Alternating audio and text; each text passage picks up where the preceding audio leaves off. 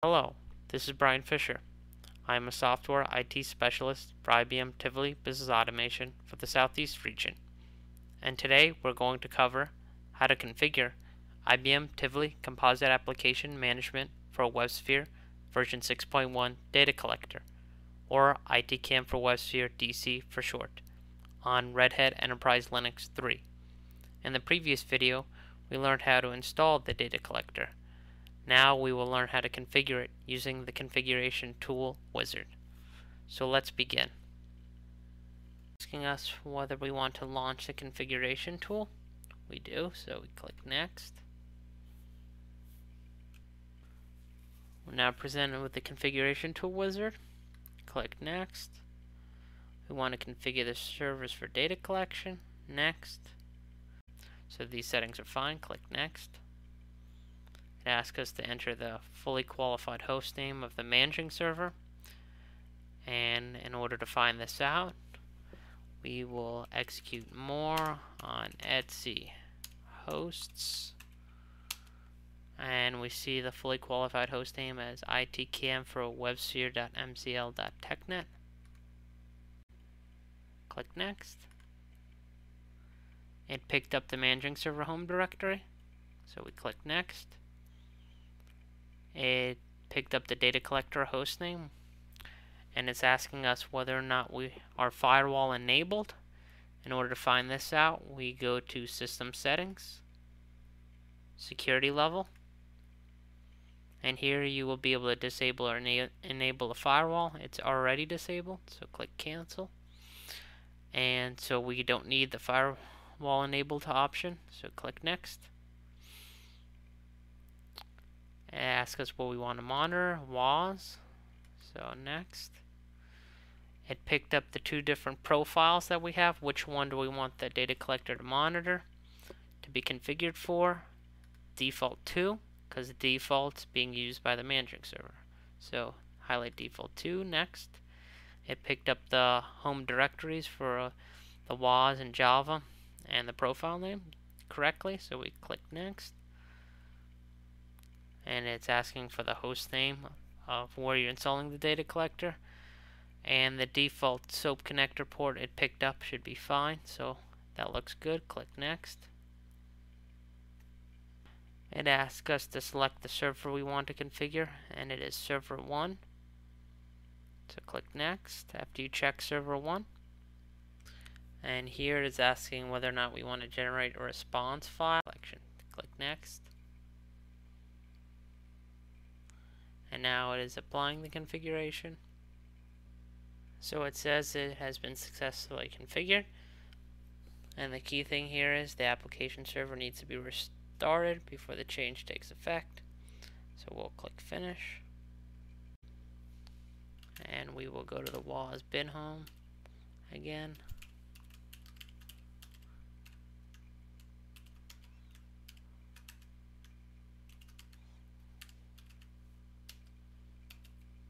Execute. Stop. Server 1 dash profile name default 2.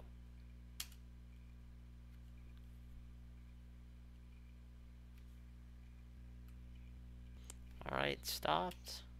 So then we execute start.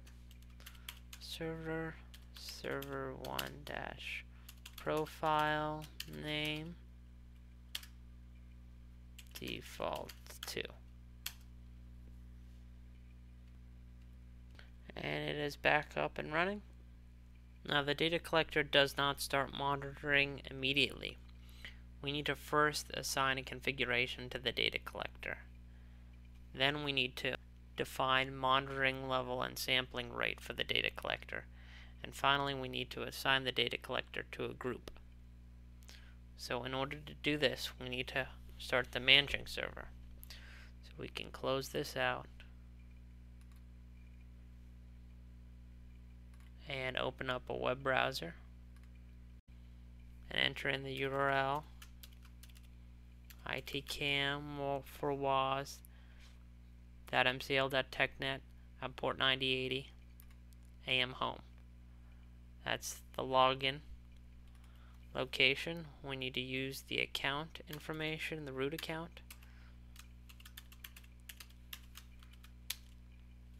And now logged into the managing server. So we need to go to Administration, Server Management, Data Collector Configuration. Click on Unconfigured Data Collectors. And there's our data collector we just configured. We will apply a configuration of WAS-CE default. Apply. And then we will go to Administration, Server Management, Server Groups, create a group. We'll make the group name WAS. And here's where we set thresholds. That's fine. We'll just accept the defaults for the purposes of this demonstration.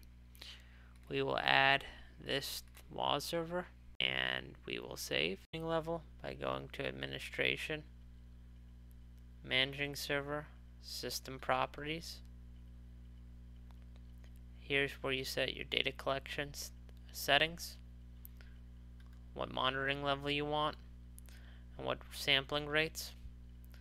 That's fine.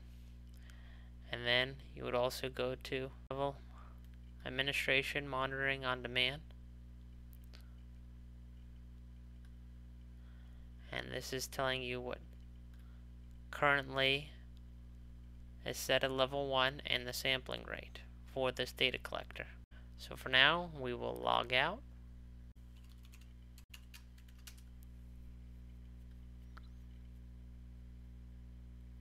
And if you see here, we do have some response time for the WAS server. If we dive into that, well, this is the group name. You can dive into the server itself. And we do have some data here with JVM memory usage. If I change the sampling rate and the level of sampling, we will get more data. But as you see, we have successfully installed and configured data collector for WebSphere application server. So we will log out.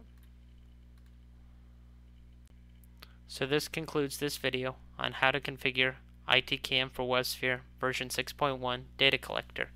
In the next video, I will show you how to install the Tivoli Enterprise Portal Server, or TEP, and the Tivoli Enterprise Monitoring Agent, or TEMA, as well as configure the data collector for the TEMA.